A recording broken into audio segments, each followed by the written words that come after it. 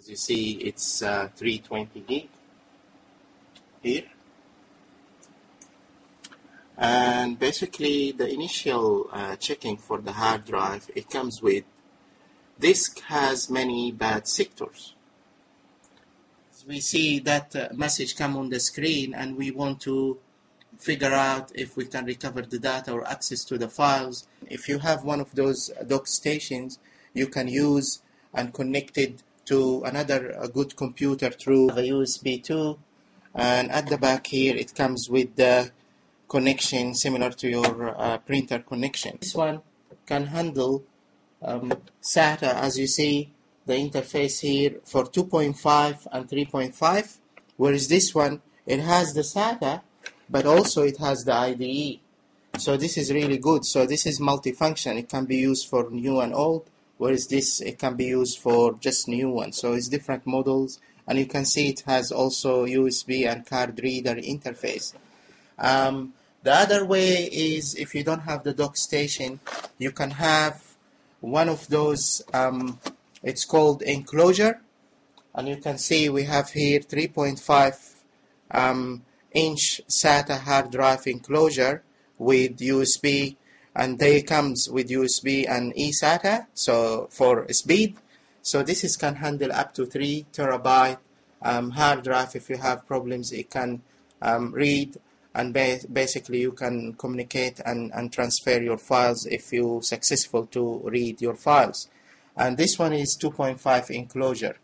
So if you are unable to access your files using one of those dock stations or enclosure, you can't get to your files unless you repair that errors or attempt to apply some of the repair tools to access this hard drive and recover your data. So we're going to install anyway a new hard drive, because if you find this hard drive faulty or it needs repair, it's always better to install new hard drive. So I'm going to install 2.5 inch hard drive, Western Digital 320 gig, and this is an example.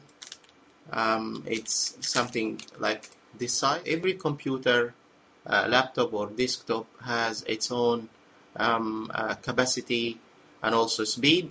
So in terms of the processor and the memory, you have to look how the operating system you will choose will work better, and you will not have issues and complication. So for example, you have Windows 7 Professional, and that's what most people will use if your computer has the minimum requirements for the hardware. Or you download Ubuntu operating system 11.10, like I download this operating system from ubuntu.com. So it's easy, you install it to your computer, similar to what you do with Microsoft. The advantage of Ubuntu, it's free. You can install it even with a computer that doesn't have lots of memory or small size hard drive. So that's a very good option for somebody who wants to continue to use an old computer or even new computer. It depends if you like the operating system. It's open source, and if you don't have that needs to have Microsoft, some of you maybe will choose to use the dual option between Microsoft Windows and Ubuntu, and that can be done because you can partition your hard drive under Windows to divide it. For example, if we have, in our case, the 320 gig hard drive, you can divide certain size from that 320 to use for Microsoft Windows, and also the application you will put inside Windows.